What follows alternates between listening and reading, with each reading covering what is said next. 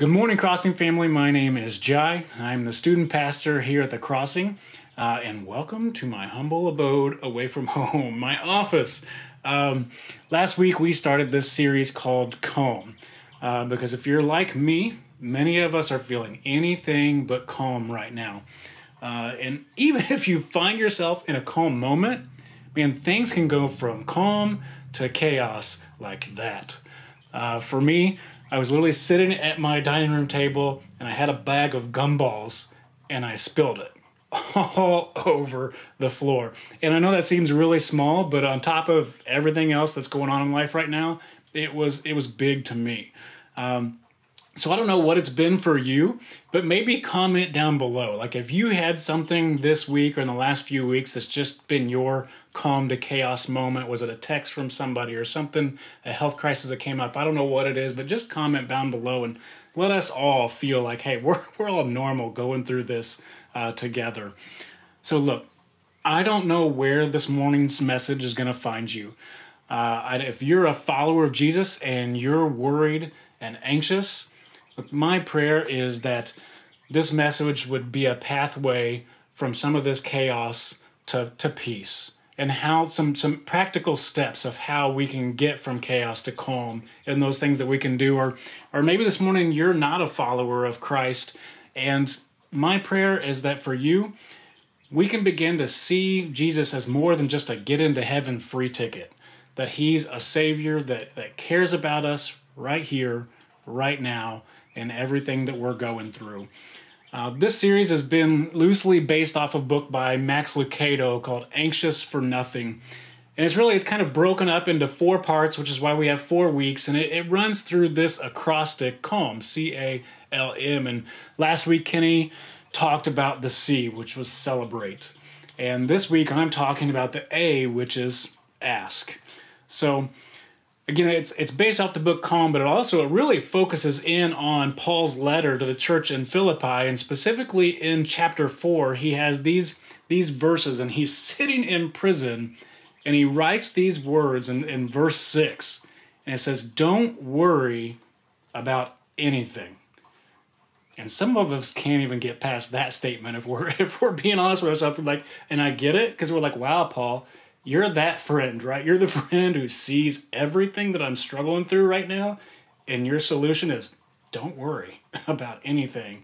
You're like, really? Like it's just a light switch. I can just switch off and on. And it doesn't work like that.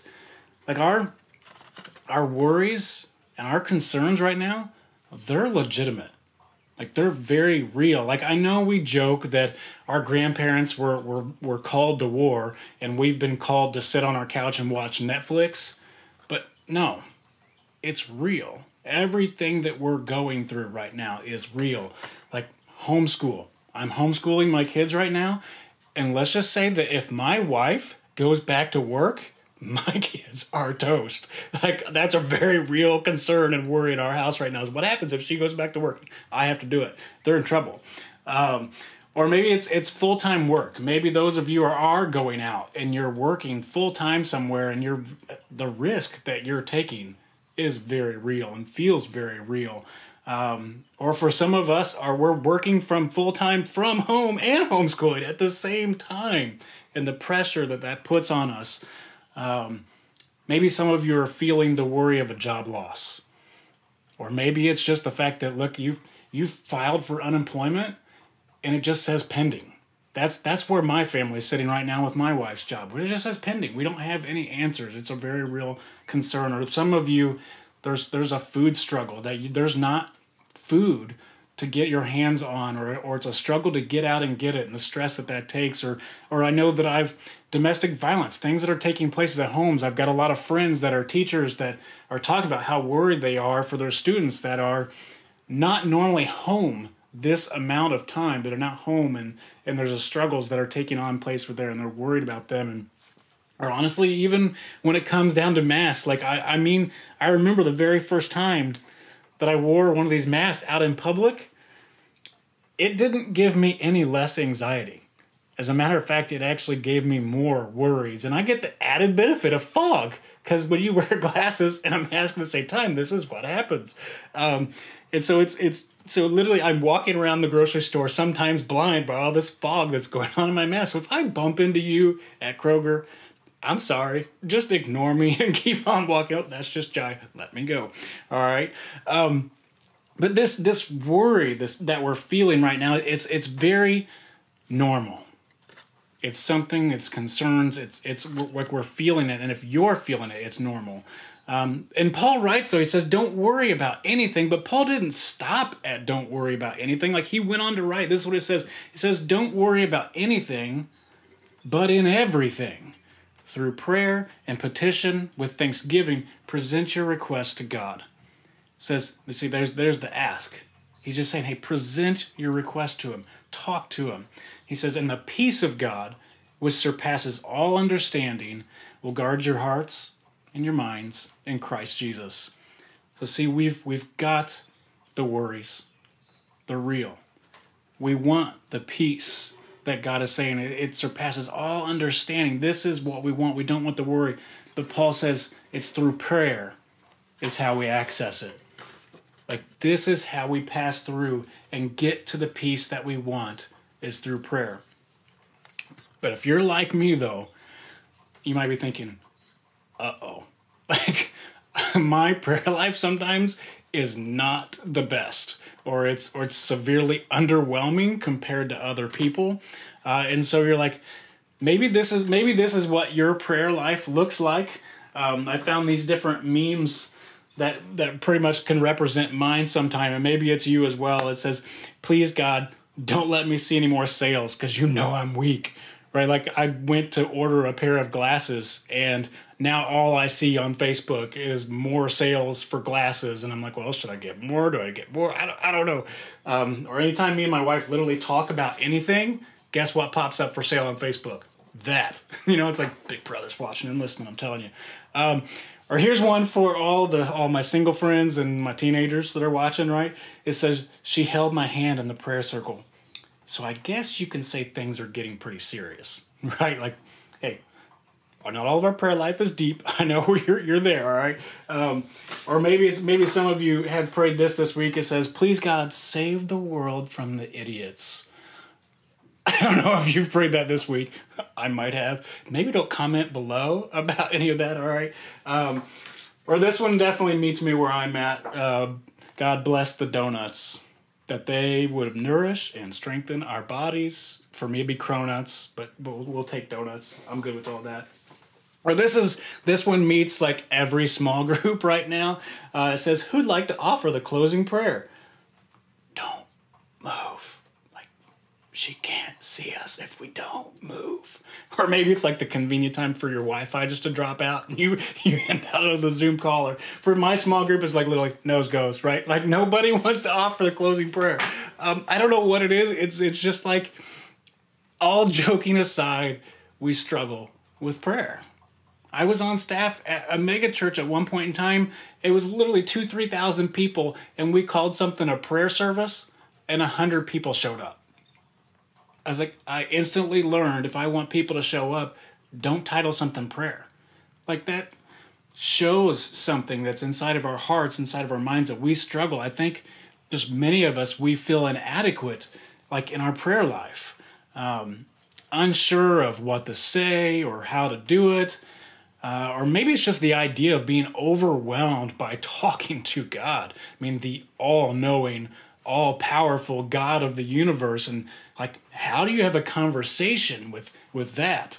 But the good news is, we are not the first ones to struggle with this. I mean, in Luke 11, we see that it says, one day, Jesus was praying in a certain place.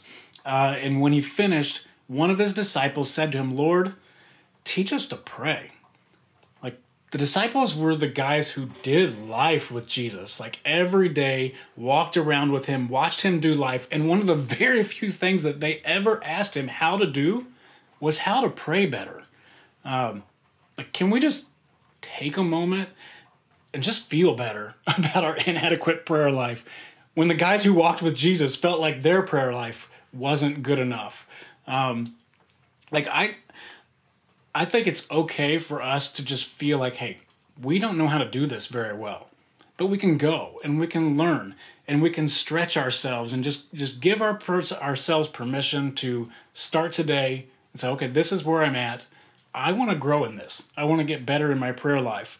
And then that's what happens. Like Jesus just goes on and he teaches them. He begins to teach them how to pray. And it says in verse 2, it says, he said to them, when you pray, say, Father, hallowed be your name. It says, your kingdom come. Give us each day our daily bread. And forgive us our sins, for we also forgive everyone who sins against us. And lead us not into temptation. See, there's parts that can be tough in prayer, right? Like praying, Father, your kingdom come means my kingdom has to go. And that's a struggle because I'm selfish. Deep down, I'm selfish. So for me to say, God, your kingdom come, like, God, maybe you haven't taught me everything in this moment and that we're going through with COVID-19 yet. My kingdom says, I'm done. Like, can I go about my life and do my normal stuff again? Like, I'm just frustrated. I'm done with that. But God's saying, maybe there's still something I need to teach you through this. And you've not got it all figured out. And that's hard to pray. So again, in prayer, there's the hard things. Like there's a spiritual maturity that's happening through the process. And that is a part of it. There is deep parts. But then there's also just very conversational parts that God's looking for. Like God just wants to talk to you about your daily needs. He wants to talk with you. And like, if you look through that prayer again and again, there's just the normal everyday struggles of us learning to stop sinning. Stop doing the things that aren't pleasing to God, or asking for us to forgive other people. And we know how tough that is, just to forgive somebody or to asking to God, hey, guide me away from this temptation that I'm struggling with. Like these are very real, everyday issues that we're going through. And God just wants to talk to us about these things. And I really think that this is what Paul's getting at when he says everything.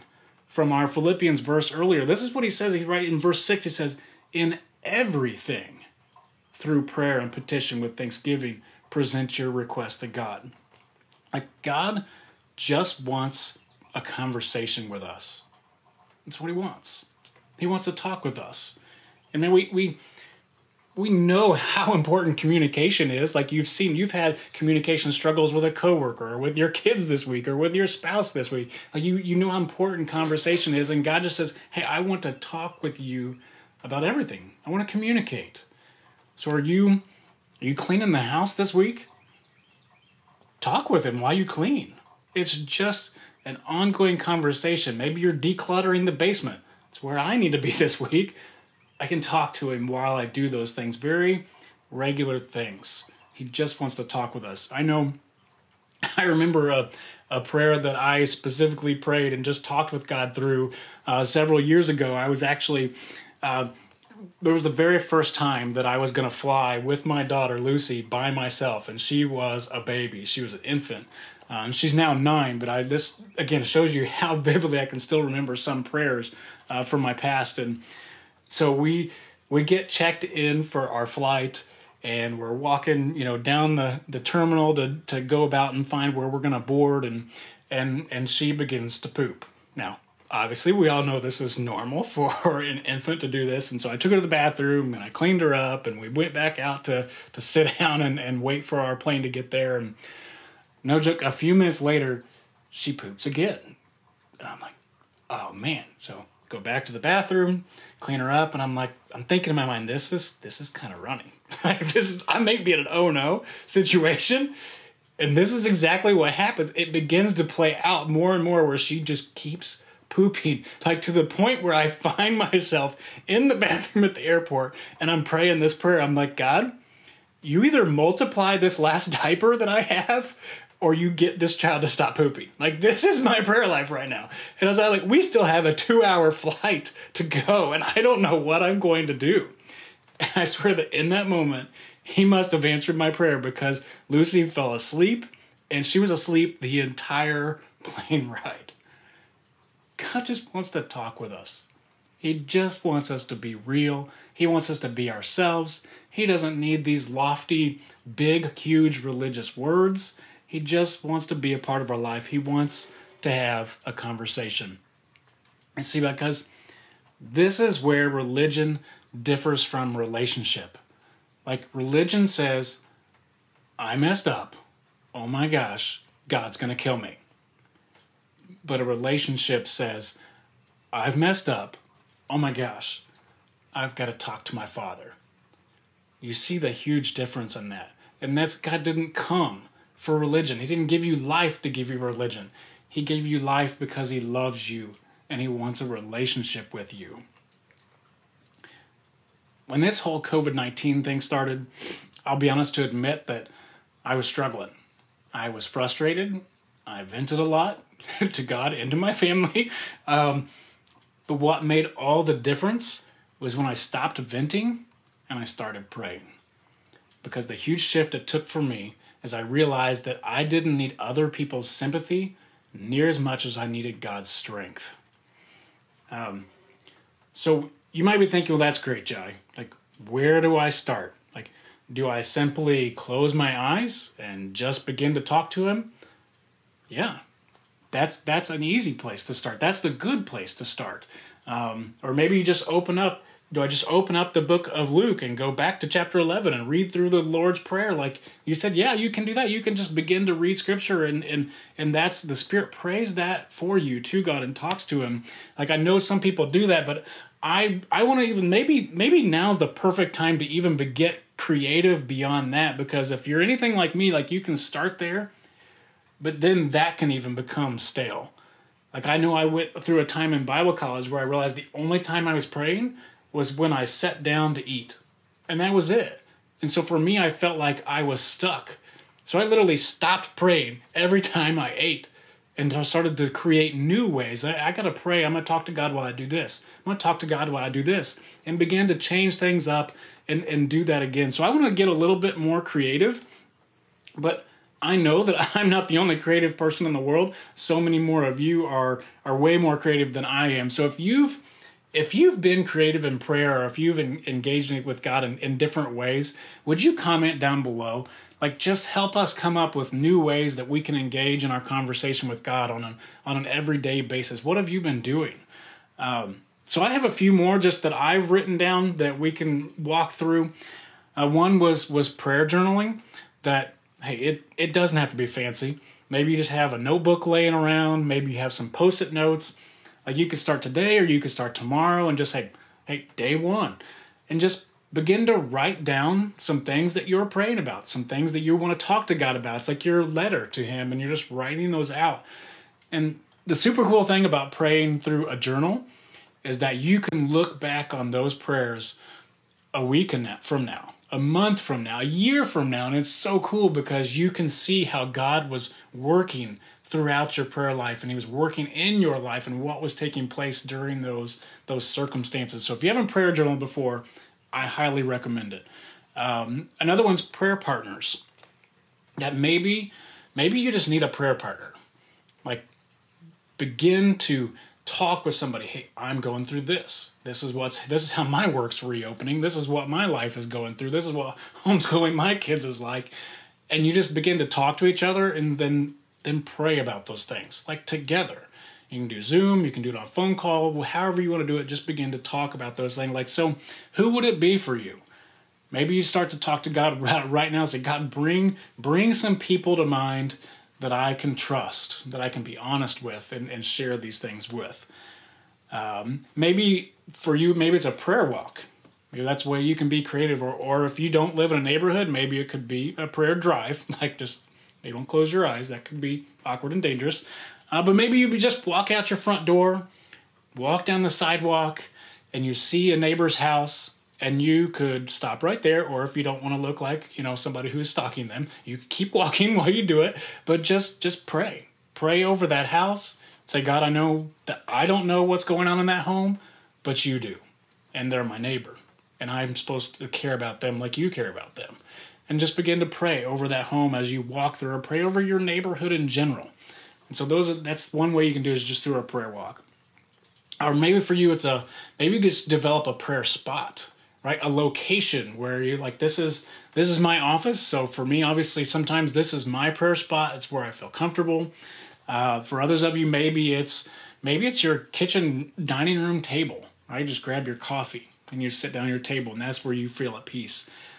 Maybe it's your patio outside. Like for me, it's also become my thing where I've now gotten some bird feeders, and I'm filling them up each day, and I'm putting them all around my patio. And as long as I'm not like chasing off the squirrels like an angry crazy person, which I'm also doing, it's peaceful for me.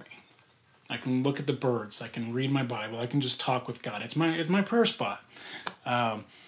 For you, maybe it's a deer stand out in the woods.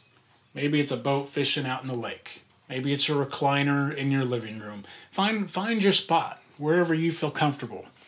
The last one I have is a prayer list. Hey, sometimes when we make a list of what we're praying for, so we have a family member that shares something, write it down. Or we're going through something, write it down. Like, it can be big, it can be small. Just begin to write those things down, because the cool thing about a list is it's very specific.